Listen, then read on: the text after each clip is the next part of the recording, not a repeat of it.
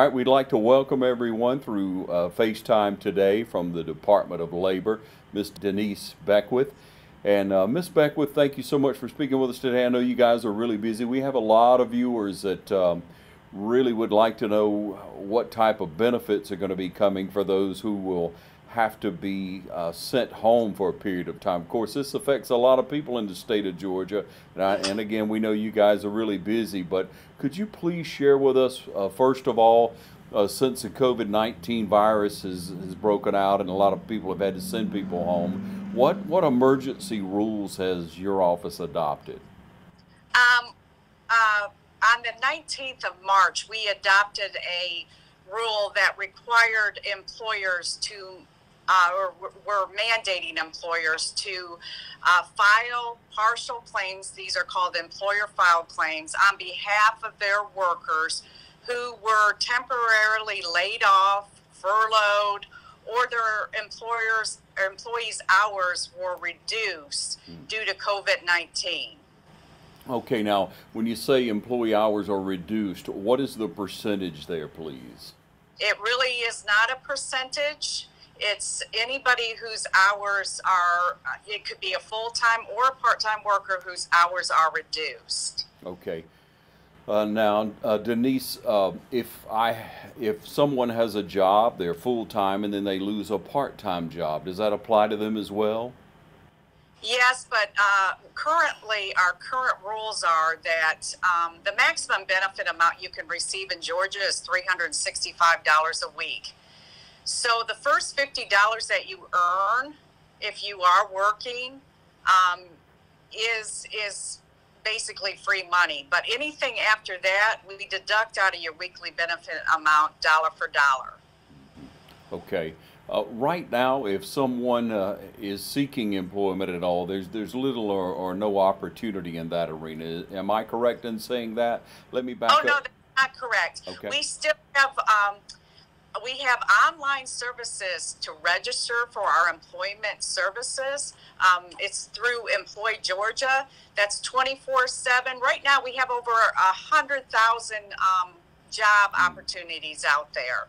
So yes, and even though our local offices are closed to the public, our staff is still working. We're processing claims. We're there to take calls. If somebody needs counseling, job services, they can call their local career centers, and people are there to assist them. Okay, so just because the doors are closed to our career center here in Dublin, it doesn't mean that the office is closed. There's still staff on standby to help. Yeah, staff is on standby through by contacting the offices. They're there to help. Again, as I was indicating, our Employ Georgia, it can help individuals create resumes. You can upload your resume on this. It kind of works 24/7. So as people sleep, it's looking at your resume and trying to job match you to opportunities. Wonderful. Ms. Beckwith, when we look at unemployment rates at what, 3.1 was probably the most recent number Yes. we saw. How do you feel about that going forward? Well, with the volume of claims, I do believe our rates are going to go up. I'm not sure how high we're going to get, but we will see an increase with our unemployment rate. What amount of time does one have to be off the job to file a claim as an employee? The last day they work, they can go home and file their claim. How long of a turnaround will it take for them to start receiving money? Well, this is the mandate to require employers to file employer file claims. One of the reasons we did that is an all electronic process. It doesn't require our staff to process the claim. It's all done electronically. We have two methods for the employers to file. They can either individually enter a claim in for each one of their workers, or just recently we launched a file upload where they have a template. They can load all their workers on the template and upload it. That process, again, is not touched by staff. So within 48 hours from the time they upload their workers, a payment will be released to them, either in the mail or we pay by two options. they will either receive direct deposit if they elect to enroll in our direct deposit, or they will receive in the mail a debit card. Wonderful. Now, if the individual ends up having to file on their own, that could take up to 21 days or longer for them to receive their first payment. That's why it is crucial for employers to file on behalf of their workers so that we can get the claim process and the payments in the hands of their temporarily unemployed workers. Yes, and so that employers better understand that. Let's review that again. If an employee is going to be laid off, or employees are going to be laid off for a period of time, what's the first step that an employer should take? The employer should visit our website, which is at gdol.ga.gov. On our homepage, there is an alert message. You will find a wealth of information about our programs, employer file claims. It will give them instructions about what they need to do, how they need to do that. And then they will either have to make a decision if they want to file that singly for each individual worker, which if you have a large amount of staff, I would recommend doing the multi-employee upload.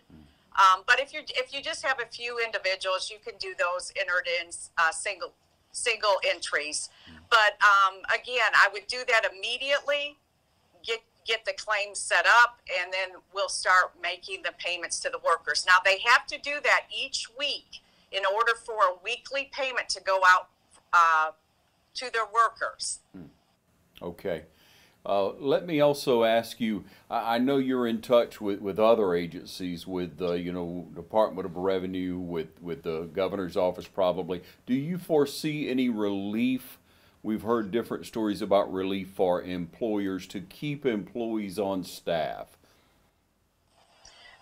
I'm not really familiar with all of that stuff. I do know we're going to offer relief for employers who file partial claims. Mm-hmm. This will be the claims will be non-charged against their account. So that's another reason why that employers should take advantage of this. Very good information. So let's reiterate that again. Employers will not be charged against their account if they're having employees due to the COVID-19 virus who are being laid off or furloughed or what have you for a period of time. Yes, as long as they file those claims on behalf of their workers through the employer file partial claims system.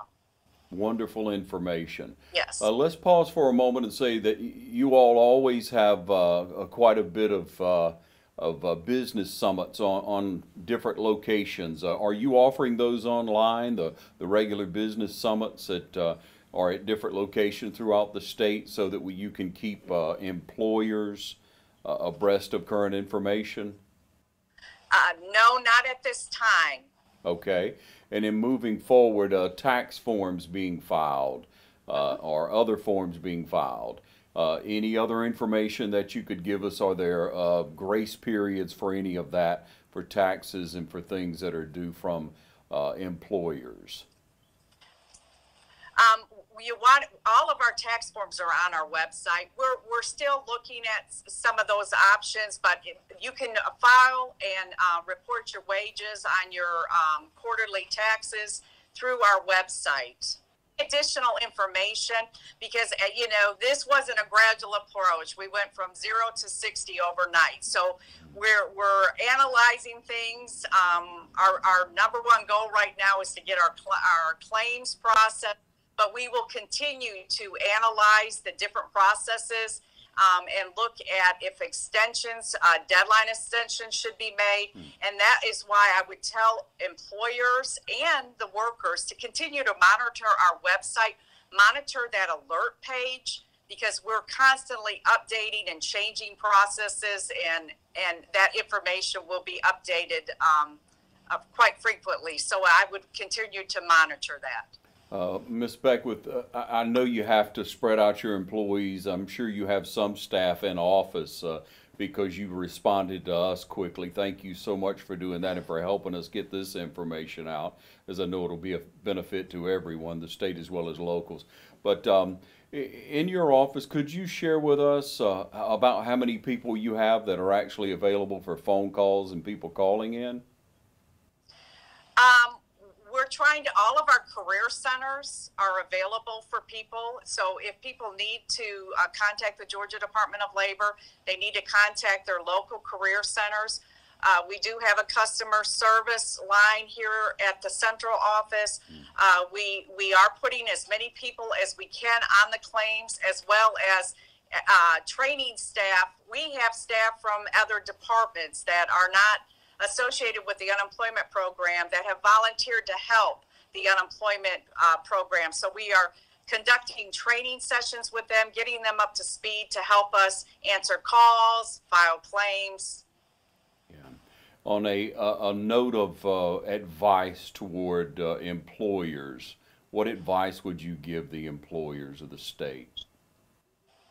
Again, I would advise them that if their workers are out of work for COVID-19, to go ahead and file their claim for their workers quickly.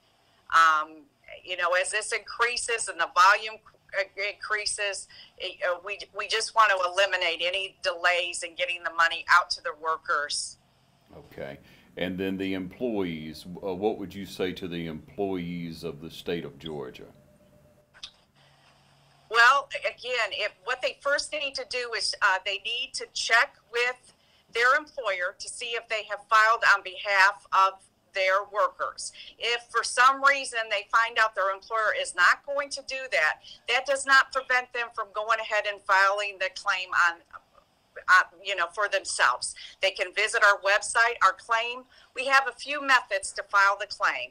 They can go online on our homepage. There's a link, apply for unemployment benefits. They can file online. They can do that via their computers at home, their smartphones. If for some reason individuals do not have a computer or a smartphone, we have set up telephone claims. If they need to contact their local career center, who will have staff available to file their claim online. But the last thing I would say is just be patient. We're working long hours here at the Georgia Department of Labor. All staff, it's all hands on deck, and we're trying to get the payments and their claims processed quickly. Thank you so much, Denise Beckwith, for joining us today. We thank you and we wish you well. All right. Thank you so much.